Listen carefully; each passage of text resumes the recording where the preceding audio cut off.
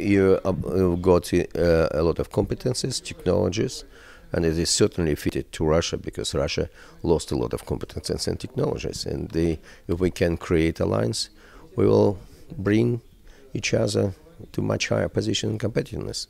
The European Union should have own strategy how to build alliance with Russia. It should be European Union strategy, even not related to people who is staying today in Russia, want the alliance or not, because it is in interest of European Union to grow through alliance with Russia. You have to open Russia because we've got a lot of bad things, but we never heard about good stories. Like, for example, Kaluga region, which has brought 40% manufacturing increase in a year. It is absolutely amazing. It's a record. If you will see, compare with other regions. It means if in separate regions in Russia, Western investors, strategic investors, got such a higher success, why it is not happens in the other place? But because the regions can manage it. You have to find the right region. You have to go to region.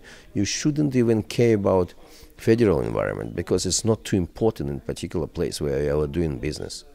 And you can find right people, right place, right partners, and to do the business. I think it's most important to have right market entry strategy.